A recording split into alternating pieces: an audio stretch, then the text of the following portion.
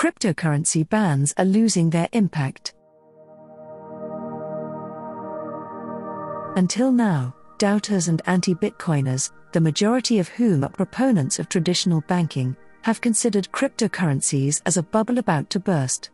Cryptocurrencies, on the other hand, have managed to stay afloat, giving skeptics a run for their money.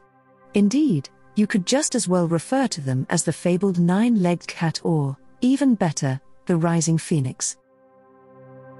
Without a doubt, each new technology generates mixed reactions, favorable responses from those who are liberal and open-minded, and pessimistic responses from those who are adamant about their methods and feel advances are intended to disrupt the existing quo. They are, but not in the manner that the status quo is, at least, not if the status quo is filled with bottlenecks. The internet is a case in point. It altered the status quo, and cryptocurrencies and blockchain technology are poised to do the same.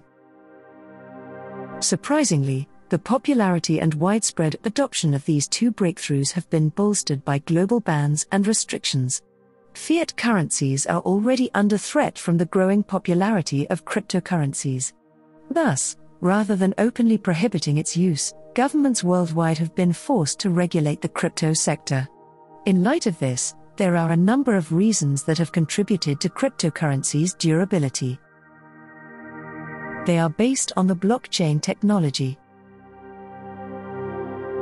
Due to the fact that cryptocurrencies are not physical, they have a robust foundation. As such, they are immune to destruction, in contrast to physical assets. This is because they are based on the blockchain, which is a digital ledger established via the use of codes. Blockchain technology is often regarded as the most secure method of holding an asset, and some established institutions are already implementing it for information and file-sharing platforms. Cryptocurrencies giving birth to new technologies. Additionally, cryptocurrency is paving the way for new technologies, particularly CBDCs. Crypto assets were crucial in conceiving the concept of a central bank digital currency for the majority of countries. Because these countries' officials have been unable to prohibit crypto assets, they have turned to an alternative that they believe will compete cryptocurrency. The control that the majority of governments lack over cryptocurrency, they may exercise over the CBDCs. Thus, cryptocurrencies are no longer solely about money, but also about innovation and technological advancements.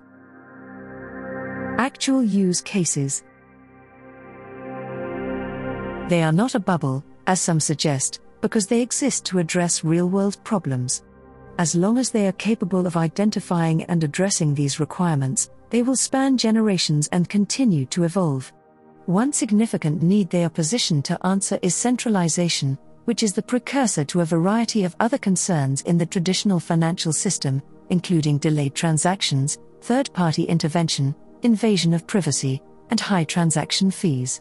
As a result, cryptocurrencies are now addressing all of these challenges and making significant improvements. In conclusion, rather than adopting a one-size-fits-all strategy to cryptocurrencies, regulators are now compromising and exploring ways to govern the field in order to protect consumers' interests. Regulators have no choice but to take a back seat when it comes to cryptocurrency.